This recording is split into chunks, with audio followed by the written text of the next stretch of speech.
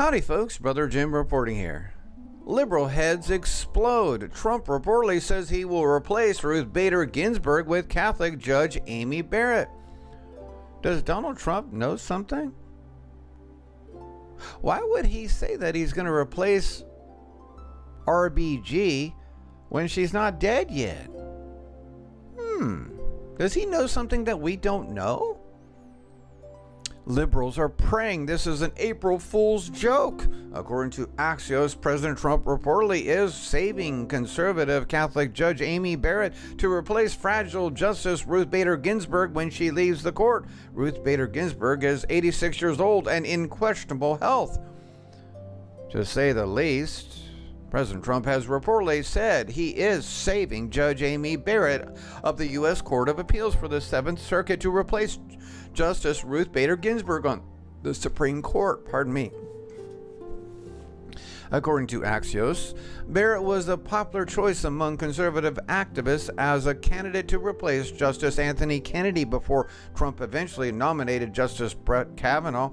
Axios reported that Trump has made clear his desire to replace Ginsburg with Barrett since Kennedy's decision to retire, telling people on separate occasions, "I'm saving her for Ginsburg." The American left is very threatened by devout Catholics like Amy Barrett. According to far-left Yahoo, stringent Catholics like Judge Amy Barrett are cultists. See?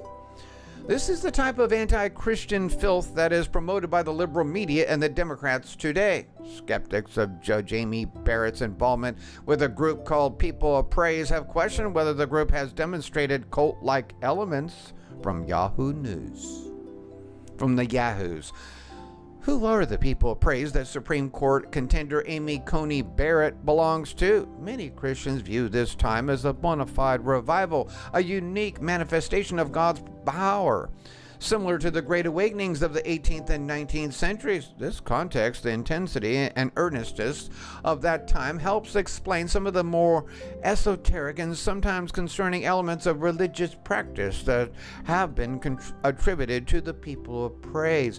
The group's public reticence has contributed to accusations by former members that it attempts to influence the lives of its members in ways that in the past have crossed over into control and manipulation. Even in one of the most rigorous critiques of Barrett's groups, a 152-page booklet written in 1997 by a former member named Adrian Reimers, there are numerous references to the powerful experience that swept up so many young people of faith during that time.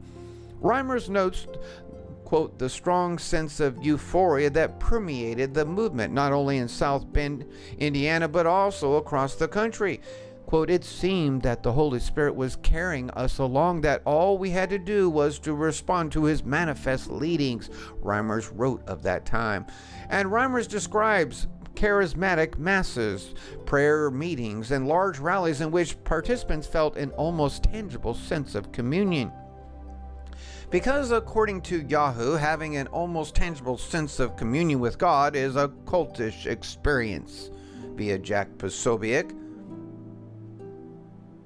Now, what does this have to do? Well, guess what happened? Ruth Bader Ginsburg has been seen at the Temple Sinai at the same time, March 31st, yesterday.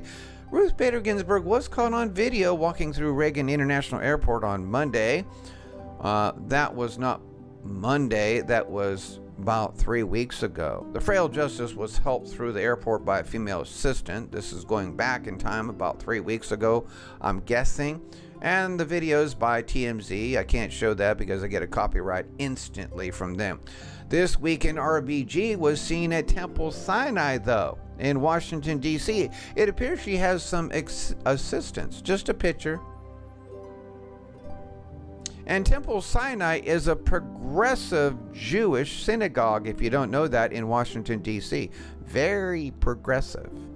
And if you know anything about Ruth Bader Ginsburg, she has progressed America into every sodomite, lesbian, gay, bisexual, transgender rights in the last 40 years in the Supreme Court for ages. She is extremely corrupt, working with the devil. Okay? Now,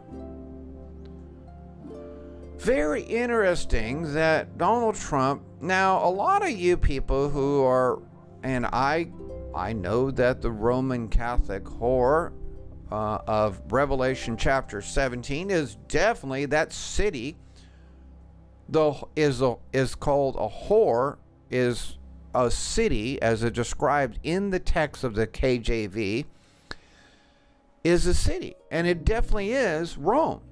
Okay, but it also has ties with the Jezebel spirit and is the church of Thyatira of Revelation chapter 2, that many saints go up into heaven. There are many devout, good Catholic Christians who do not know the doctrines of Satan, as Revelation chapter 2 says. And could it be that this Judge Amy Barrett is one of them? Very could be. Very much could be. Okay? So there are many great Catholics who do not know the doctrines of Satan, as Revelation chapter 2 says. And this Revelation chapter 2, the Church of Thyatira, is definitely the Roman Catholic Church. And many people, many theologians have already taught this.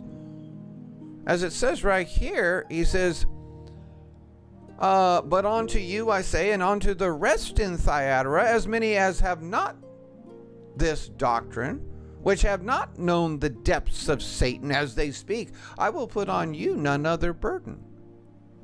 But what happens to those who are practicing the ninth circle satanic child sacrifice ritual? He says, I will kill her children with death, and all the churches shall know that I am he which searches the reins and hearts, and I will give unto every one of you according to your works. You see, everyone receives a reward for their works, whether they be good or bad. You see? Because he's going to cast her into the bed, and them that commit adultery with her into great tribulation, except they repent of their deeds. Who is her? Her is the Revelation 17. Her is the whore, who is described at the end as the city, Rome, the Vatican. You see? That has the Jezebel spirit, which is pushing feminism across the world. You know, it's funny. I just finished watching Joyce Myers for a little bit yesterday. Sickening on TBN. TBN is bad, okay? Not everything is bad on there, but, you know, Trinity Broadcasting Network. And I saw Joyce Myers with her messed up plastic surgery of her mouth looking like the Joker. Okay? Then I saw her in total black with a pantsuit, half man. Her hair is shorter than most men. She's now a transgender Shiite. And in the stadium, it's like a baseball stadium holding maybe 40,000 people. It's packed. But if you look in the stadium, it's over 95% women. They're just swallowing up these lies from Joyce Meyer. I call her Joyce Liar. And what she's teaching is empowering the women. That's feminism right there. Don't listen to anyone who tells you you're not good. You are good. But the Bible tells the complete opposite. She's not teaching the salvation of Jesus Christ. She's not teaching that anymore. She's teaching women empowerment. That's what she's doing. Empowering the women. You don't need Jesus Christ. You are doing good the way you are. She makes up all kinds of... Anyway, I don't want to go on too much with Joyce Meyer, but oh my God. Here she is dressed in black, and And not only that, but now she's wearing lipstick, dark red lipstick like a whore. And the women just swallow it up. Just like the whore of Babylon. It's just amazing how Joyce Myers has turned from a... And not only that, but if you listen to her voice, she sounds like a man. Oh my God. She doesn't even sound like a woman anymore. I believe she's taking... to be honest with you, I believe she is a she-it. It's not a... her marriage is a fraud. Just like Obama is a fraud marriage, marrying Michelle Obama, who is actually Michael. I'm telling you. Joyce Meyer is leading the Jezebel church. Now, let's continue. So anyway, isn't this amazing? Oh, I'm sorry, I got the wrong story here. Isn't this amazing that Ruth Bader Ginsburg is being seen, but at the same time, Donald Trump has already got someone to back her up. Now, this coincides with Mark Taylor's prophecy that Ruth Bader Ginsburg, there'll be 3 that leave the Supreme Court justice. Only 2 have. And we still do not have a for sure conservative Supreme Court. This is going to slam dunk it. Donald Trump has been vindicated of the Mueller Russian hoax investigation. The investigators are going to be investigated now. They are already singing, as Clapper just did. I'm telling you, America is in for the real news. All of America. The fake news bought off mainstream media is coming to a close. They will have to change or they will be deposed. And I was wrong about saying that there will be no justice in America for the swamp.